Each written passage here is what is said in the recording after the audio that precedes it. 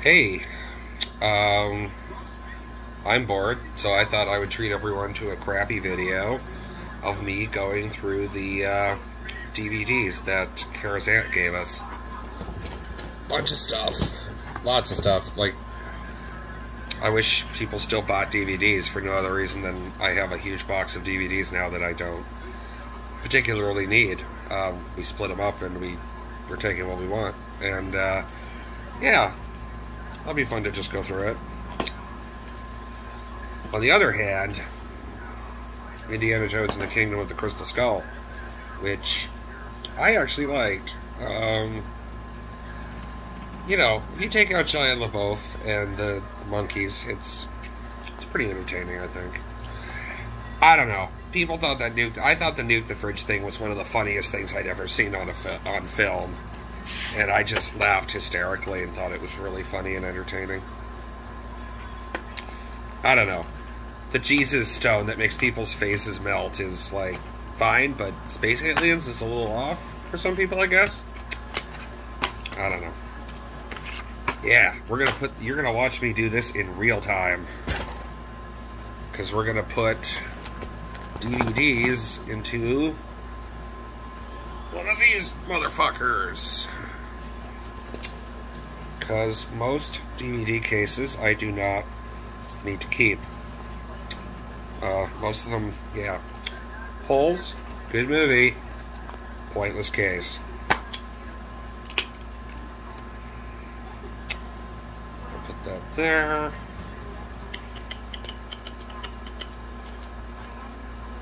Real time. That's what we're gonna call this. Okay. Rudy. I haven't seen this since I was a kid. Little guy just wants to play football. That's my understanding. An isolated music score. It's a good special feature. Remember when interactive menus were a special feature?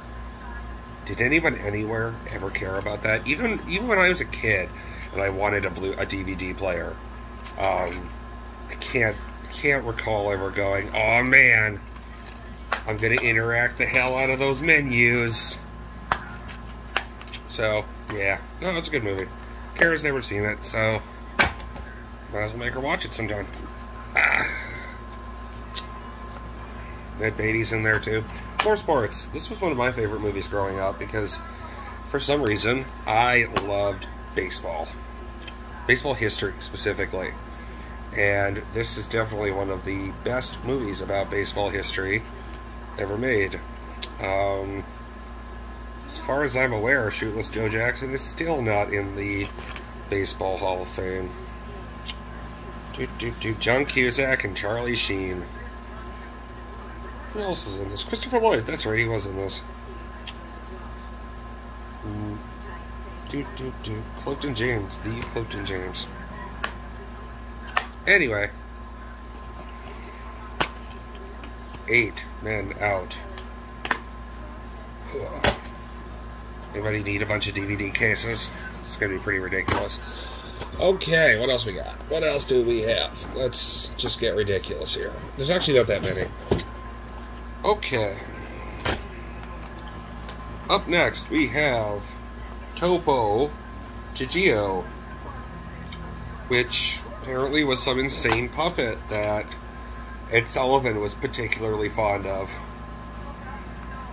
I don't know what it was with Ed and puppets, because he was a big supporter of Jim Henson and the Muppets, too. This just looked like a kind of a historical value sort of thing. I'm curious. I've never heard of it. The mouse looks fairly nightmarish, but it's okay. Drink a pint of cough syrup and put this bad boy on. I'm sure you'll have a great weekend. Alright, what else do we have?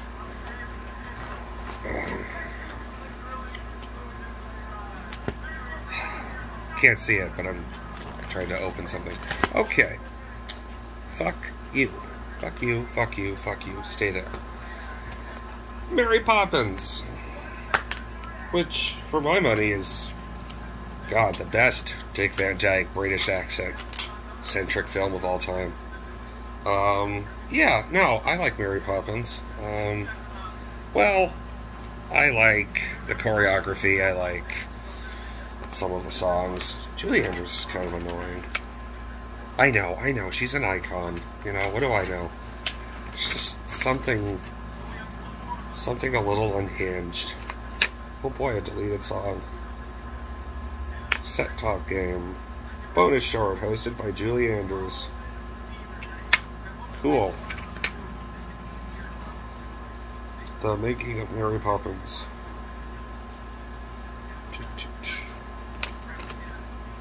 Yeah. Didn't sound like it was the happiest time for the author, but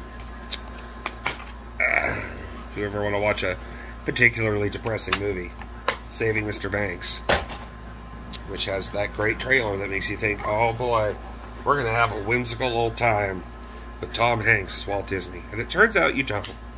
It's a good movie, but there's some dramatic left turns in there. Harlem Nights. Yes, one of my favorites. Yeah. Saw it when I was a kid. I like gangster movies. I like Red Fox. I like Richard Pryor. And generally like Eddie Murphy. So, yeah, it's a good cast. And, golly, who's the other person in this? I cannot think of her name right now. Della Reese. Yep, Della Reese is in this, and she is great. And Danny Aiello, because, I don't know, there was just something America really liked to see. Danny Aiello just surrounded by black people. It's just something that could get America to go to the movies, I guess. You know, I think about opening these things, and I remember that my biological father used to get our Christmas presents by going to the store and saying, hey, can I take a look at the case? They'd open the case and then walk away, and then he would just kind of like fill up a shopping cart and be on his way. And thanks to people like him, you had to spend upwards of 3 or 4 days opening one of these cases. Like the ones that had the tape on the top and the bottom and then around it, and you're just like, alright, let's keep going. A very mangled copy. This is why we're not keeping cases. Apparently somebody's dog did not care for a Goofy movie. Might just be one of my favorite Disney movies of all time, actually. What do we got for special features? Calling All Goofs.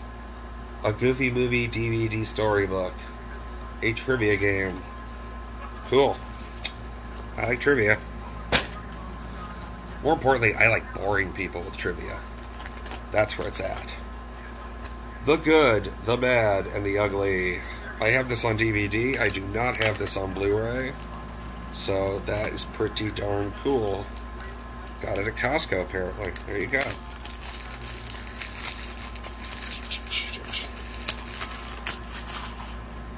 Cool. Can't go wrong with that. The Good, the Bad, and the Ugly, even if you don't like Westerns. I am pretty confident you'll like that one. I mean, look at this horse shit.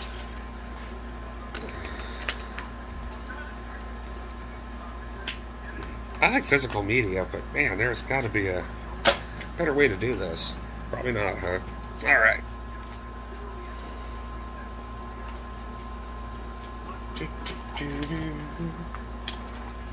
Where are we at? Blockbuster. Oh man, this 1 week rental's not coming back.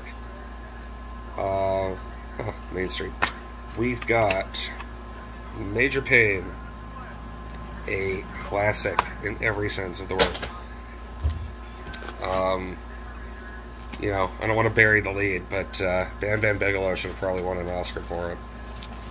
Alright, let's keep going. Got a lot to go through. Miracle on 34th Street. The original. Yeah, no, I don't know. It's one of those movies that I can put on during the holidays. Not feel like I just ate a bucket of sugar. This case is plastic wrap, I'll tell you. Yeah, I remember this. I remember the remake from the '90s really well. That was a whole thing. And it was awful. Mara Wilson was good. Yeah. All right, let's put that away. Hello, Beetlejuice. Beetlejuice, what's going on, man? There's DVD cases everywhere. What is this? Beetlejuice has just woken up to find his very favorite thing in the whole world, which is DVDs and DVD cases. All right, we've got... Wow, there's a whole booklet here. Yeah, sorry, we've got Beverly Hills Ninja. Other comedy greats available on DVD from Columbia TriStar Home Video. The Three Stooges, Curly Classics. So I Married an Axe Murderer. Stir Crazy. The Cable Guy. And Stripes. Wow, there's actually a whole bit of information. Remember when somebody had to actually write, like, a whole description and synopsis, like, behind-the-scenes thing about literally any movie that made it to DVD? Yeah, this is probably... Beverly Hills Ninja is probably the worst movie Chris Farley ever made. But, it's bad. It's bad. It's pretty indefensible. However, it's still fun. So, here we are.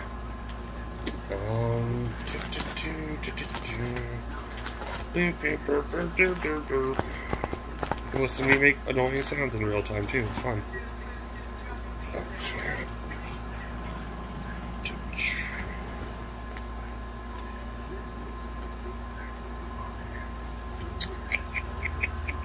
Could have planned this a little better so you're not staring at me doing the most banal things. Shanghai Nights. It's fun. I haven't seen it in like 20 years, but yeah, no, Kara's a big Jackie Chan fan, particularly these movies. So we're keeping them. We're keeping them, man. Beetlejuice, and then we've also got Shanghai Noon. Can't have one without the other. Hope they never make another one. No, they're good movies, man, but I don't know. Alright. Where are we putting stuff? Shanghai Nights. Actually, we're gonna move. We're gonna go back and grab Shanghai Noon because Kara will get upset if they're not right next to each other, and we can't have that. Oh golly, yeah. Alright, let's keep going. See how many more of these we can get through before... Hello, sir. Beetlejuice? What is that? Come here. Hi. Who's getting their adrenal chip? Who's getting an adrenal chip on Wednesday? Yeah, it's you. It's like... Release me. Release me.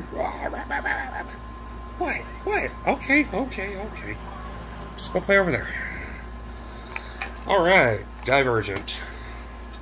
Pretty sure that belongs... Pretty sure that's a Kara choice. Fuck, I don't even think I've seen it. Who's in this? Oh, that movie with, Kate Winslet. I didn't realize so many of these still had the wrapping on them. Alright. Ugh. What the hell? Temporary tattoos. How about that? Carol will get a kick out of that. I guess. I don't know. I didn't like temporary tattoos when I was a kid. I thought they were stupid. I wanted to wait and get the real thing. Is honestly what it was. As ridiculous as that sounds. Alright, let's put Divergent away. We'll see how much more of this we can get through. If you're still here, you've been listening to this shit for 15 minutes. And pretty sure we'll be done in about 10 minutes, so we'll see. Night at the Museum. I think the first one? Yep. Why the hell not? Yeah, you can tell which ones I didn't pick because I have, like, nothing to say about them. We grabbed... Kara wants to hold on to this series, this BBC series, because it sounds pretty funny. And, which it does. I've never heard of it. I don't know a thing about it. Lenny Henry. Yeah, about chefs. Who doesn't like a chef? No, we saw it. It just kind of looked interesting, so we'll hold on to it. If you've seen it, let me know. Why are we making this video? I don't even know.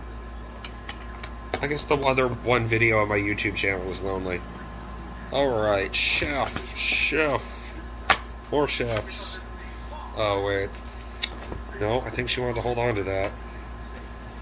Aha. Fellas, listen. You listen to your wives, your spouse. I try. Alright. So, we're just gonna hold on to those suckers. Alright. How are we doing? We're almost there. Are we really keeping Remember the Titans? Oh, boy. Oh, and... Okay. Let's see what we're holding on to. We're just gonna fly through a few Disney movies real quick. Because I have a feeling we're keeping most of these. Because Kara wants to see if she can get the Disney points. What movie is this? Worms.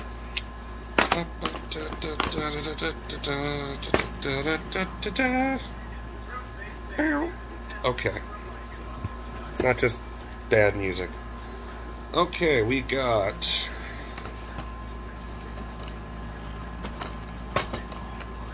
WALL-E. Frozen. Ratatouille.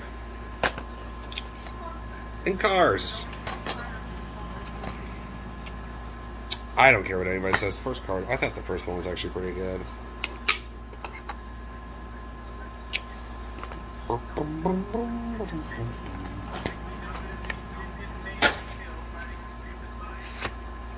Oh, the WALL-E box. God.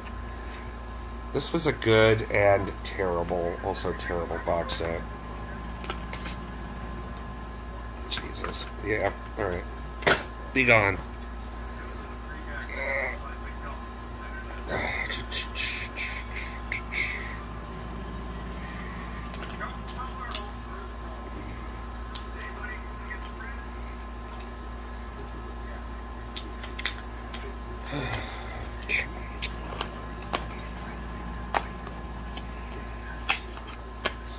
Ratatouille. Boom. Oh.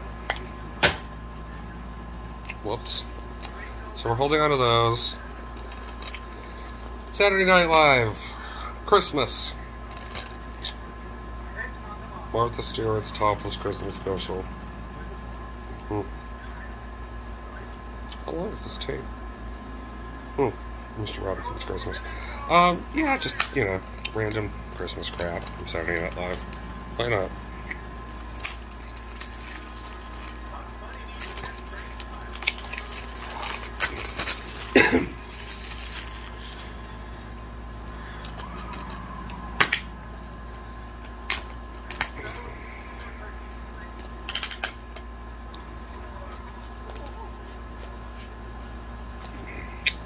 Alright, we're pretty close to being done here, actually. Remember the Titans. Who can forget them? It's a lot in high school a lot for some reason. Seriously, like 3 times. Our wrapping paper problem, plastic wrap problem is getting out of hand. This will teach that ocean to sustain life as we know it.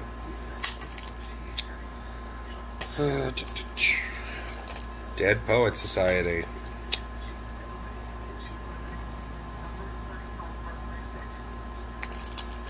This was a Peter Weir move.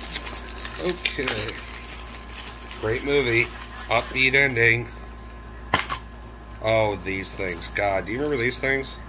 A little hard to see, but the little fasten things. You'd like try to open the disc and the whole case would come apart. Yeah, I love physical media, but this, I don't miss these all hell of a lot.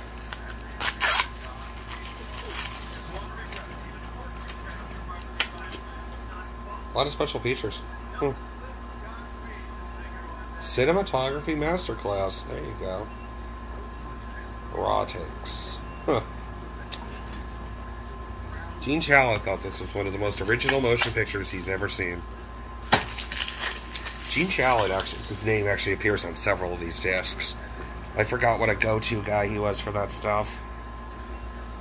Alright.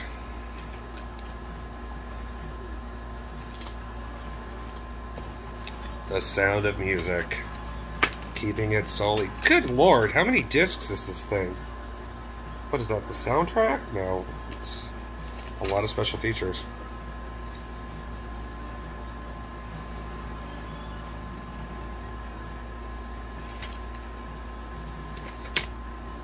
Did they make the special features the Blu-ray discs? Oh, I see. It's the both versions. Gotcha. They did literally put all the Blu-ray special features on the Blu-ray discs, though. It's kind of funny. No, I don't know. I've been meaning to watch this again, and here we are.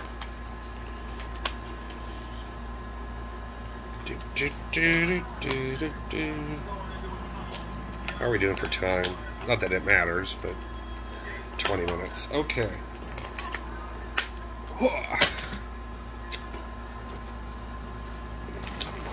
We're having fun, right? I'm having fun. War Games.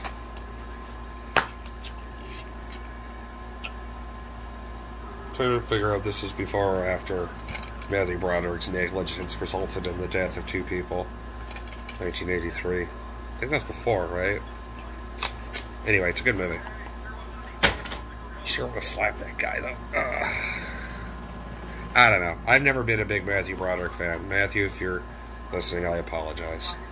Just don't. You don't turn my wheel, buddy. I've lost my vape. Who wants to look for my vape with me in real time? Never mind. Shrek the Third. Shrek 2. And Shrek. There was a whole point of discussion about Shrek recently because it's the, 20-ish anniversary? 2003. Good lord. Really? Some kind of anniversary involving Shrek, and there's just a lot of conversation about, how well the movie holds up. I liked it well enough. It's another one of those things where it was like I liked it, and then I found out that seemingly everybody really liked it. And, it was one of those oh, it's okay kind of deals. I still haven't seen the 4th one. There's 4 of them now, right? 5? 7? I don't know. It's the only thing Mike Myers leaves the house for. Okay. House, Season 5. There you go.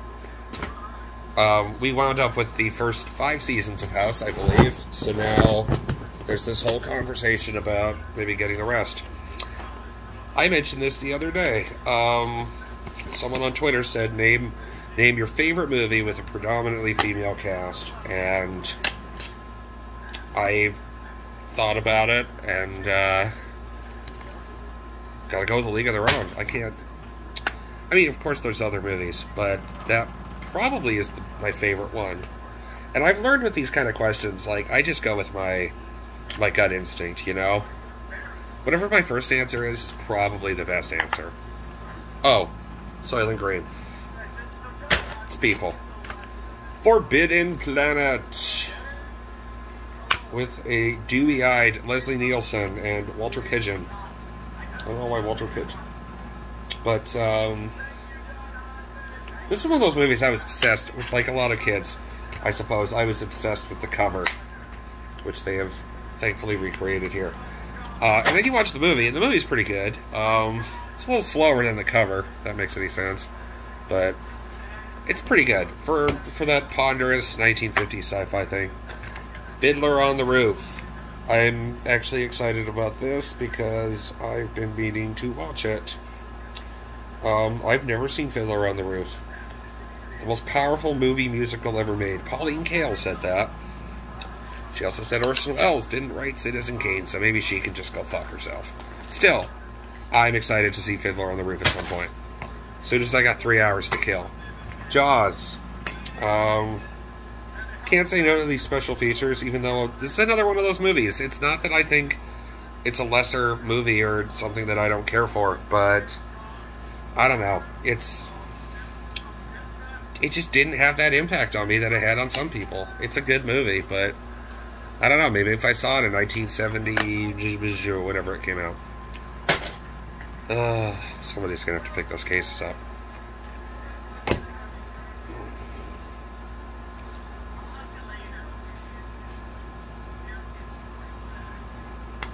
I'm not picking them up. No one asked you to. Are you recording? Yeah. Do you have anything you'd want to say?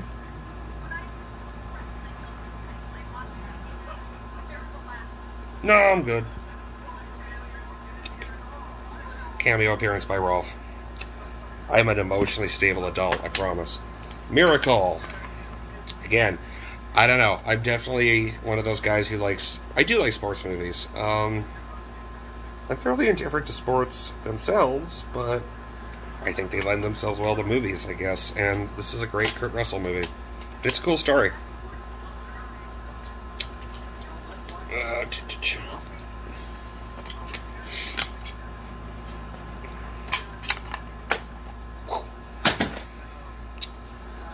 This is kind of cool, because we were watching it the other day. A unopened copy of Fawlty Towers, which we will be keeping the case for, because it's a pretty nice case. Yeah, that's kind of cool. Good timing, I suppose, right? Okay, let's go over there. And we have The Prince of Egypt. For my money, one of the most underrated animated films. Best original song at the Oscars. There you go. But still, one of the most underrated animated films of my lifetime. It's, yeah, I don't hear it in the same regard as a lot of other stuff from that period, and that just strikes me as a shame. I think that's it. Oh my gosh. Also, just in case you made it all the way to the end, we got some extra Muppet DVDs. So, if you would like a copy of The Muppet Movie, The Great Muppet Caper, Muppet Treasure Island, or 2 copies of The Muppets, 2011's The Muppets, for some reason you want to see me after the show, because I need to offload those. Okay, I think that's actually it. Nope. Not a one. We have to give those boxes back. Alright, if you made it all the way to the end of this madness, thank you. I don't know what I was doing, I was just bored. And hopefully, if you made it all the way to the end, you are too. Alright.